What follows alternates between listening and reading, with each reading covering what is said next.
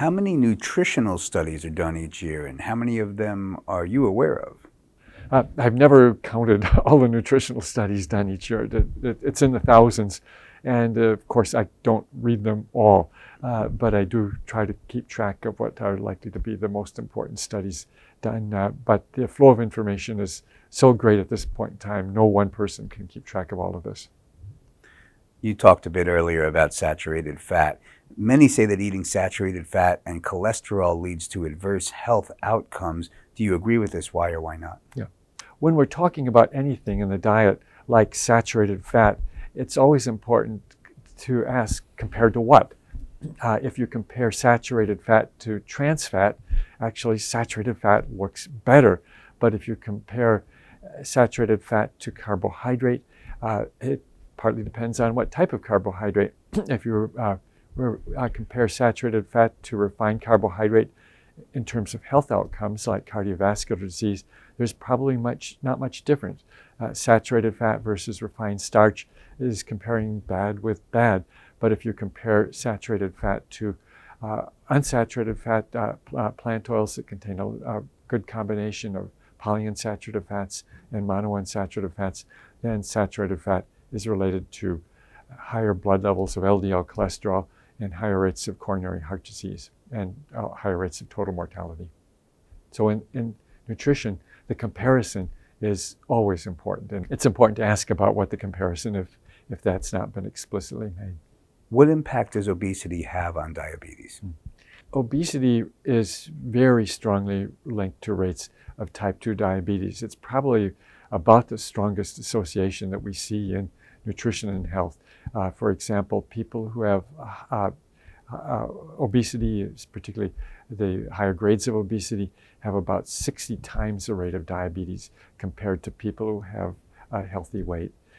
So it is the most important driver of risk of type 2 diabetes, but it's not the only driver. That diet quality plays an important role.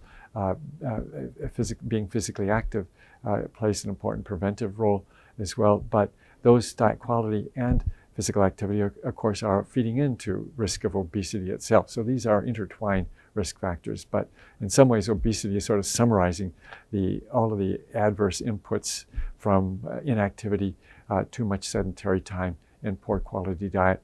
And the result is skyrocketing rates of type 2 diabetes in the United States, but in almost every country around the world at this point in time. Do you recommend low-fat foods in the supermarket, or do they just add extra sugar to make up for having less fat? Yeah, a lot of the low-fat foods in the supermarket are not healthy foods that, to a very large degree, sugar and refined starch have replaced fat. And that's not going to be advantageous, and very often it will be a worse product than the original higher fat product was. What we've seen in our own studies, and many other people have seen too, or looking at different types of studies, that fat per se is not a villain, that the type of fat is really important. There's some negative information on calcium supplements. Do you recommend calcium supplements, and where should people get calcium from? Should people drink cow's milk to get calcium? Yeah, the story on calcium is very complicated. This goes back to the question of how much calcium do we need. It is absolutely essential that we get calcium. We've known that for many, many decades. It is critical for maintaining bone health, and calcium plays lots of other critical functions biologically as well. But how much calcium we really need is the central question here. It's not whether we need it or not. And the calcium requirements in the United States have been set very high. For example, for people over 50, over 1,200 milligrams a day. And it's pretty hard to get to that number on a daily basis if you don't drink milk or take a calcium supplement or have some other dairy product beside milk. But the question is, do we really need calcium intakes that high? And we've known for many decades now that areas that have the highest calcium intake, drink the highest amounts of milk, actually have the highest rates of fractures. And that's been a sort of paradox. What's going on? And a red flag in terms of our understanding of calcium intake and dairy intake and fractures. Those high rates of milk intake would include the United States, but even more so some of the Scandinavian countries in Northern Europe. Other people have looked, we've looked at our studies in more detail, and we don't see that higher calcium intakes and higher dairy consumption are necessarily related to lower risk of fractures. In fact, interestingly, we found that tall height is a quite strong risk factor for hip fractures and other fractures as well. That made me think a few years ago, what is it that makes us taller? We know that when people move from Japan to the United States after a generation or two, they are much taller than they were living in Japan. And when we've looked, it's pretty clear that milk is the most single important factor that's driving greater height. And that actually shouldn't be surprising, because the biological role of milk is to make young mammals grow fast. So it's got all the essential nutrients and hormones that drive rapid growth to make us grow when we're young. But that doesn't necessarily mean we're meant to be drinking that large amount of milk all of our life. In general, cell growth is related to cell multiplication, and that's related to higher risk of cancers. Going back to looking at the data, then we looked and we saw that higher consumption of milk was related to greater height. Higher height was related to more fractures.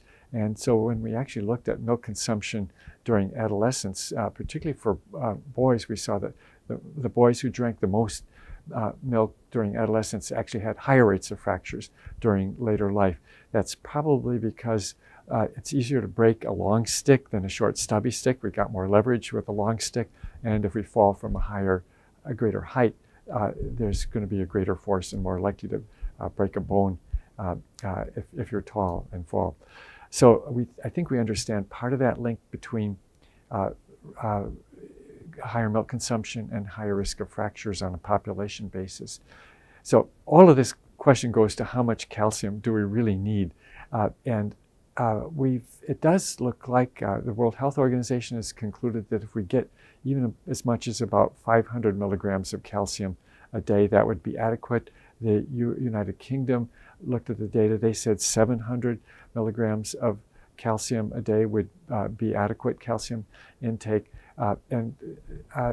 If we can get to that 700 with a decent diet and say 1 serving of dairy a day, if we're not having any dairy, then if we're not really confident that we're eating a diet with a lot of calcium, I think it is reasonable to take a calcium supplement, but at 500 or 600 milligrams a day would, on top of what we get scattered across lots of different foods in our diet, that would be adequate.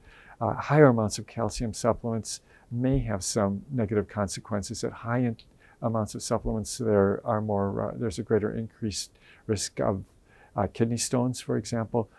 Some concerns raised about cardiovascular disease. I don't think that body of evidence is consistent yet, but again, if we get to 700 or 800 milligrams of calcium a day, that's probably adequate. And drinking a lot more milk to get to 1,200 milligrams a day, I don't think is a wise thing to do. Do you recommend moms give their kids fruit juice? No. Fruit juice is a complicated area. For quite a while, there was a recommendation that to drink, and certainly no concern about drinking 100% natural fruit juice. But actually, most fruit juice, including apple juice, orange juice, has about the same amount of sugar as Coke does. There's a lot of sugar in there, and the problem is that we can drink that juice down so easily, so quickly. It's useful to think that, consider the glass of orange juice has about 3 oranges if you actually squeeze them yourself. Very few people would eat 3 oranges on most days of their life, where it's so easy to drink a whole glass of juice and go on for a second glass of juice.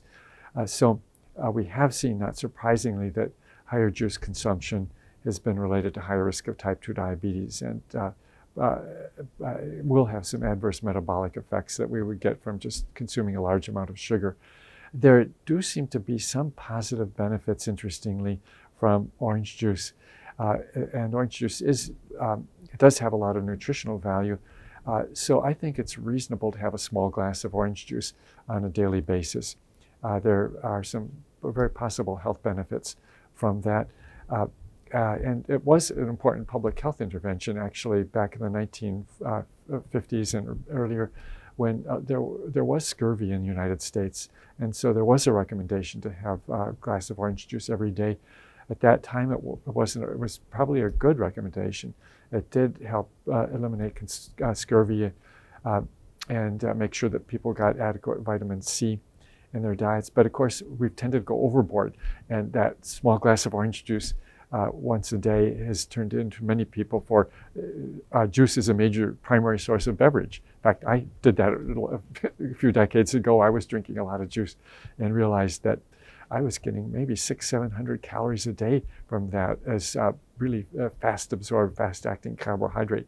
And interestingly enough, I just took that juice out of my diet and lost 5 pounds and probably improved my metabolic status as well by doing that. So limiting juice as is being done is, I think, a good thing to do. Having that small glass of orange juice a day, actually, I think that's probably a good idea from what we see now.